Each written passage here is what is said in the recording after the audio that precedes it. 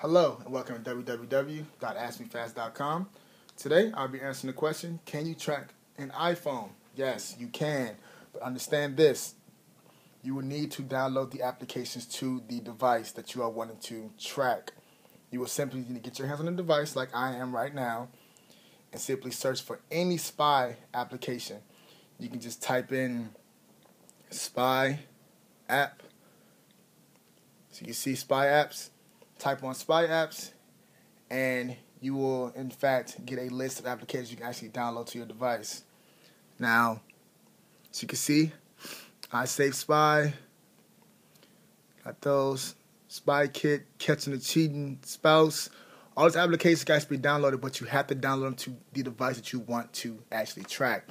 There is no way, as of right now, to send a signal to track an iPhone or track any device by that matter, by just simply having their phone number. Now, a sneaky way to do this will be for you to actually send the application in a text message and have them open it up, but that is the only way that you're able to do it. But if you are wanting to track an iPhone, you need to, in fact, more than likely have physical possession of it in order to start the tracking process. That is the only logical way to do it. Even if you were to send it through a text message or any type of mail, they will need to actually open up the message and actually download it to themselves, which is highly unlikely that they will be that non-intelligent to actually download spy application to their phone when it's being sent from you.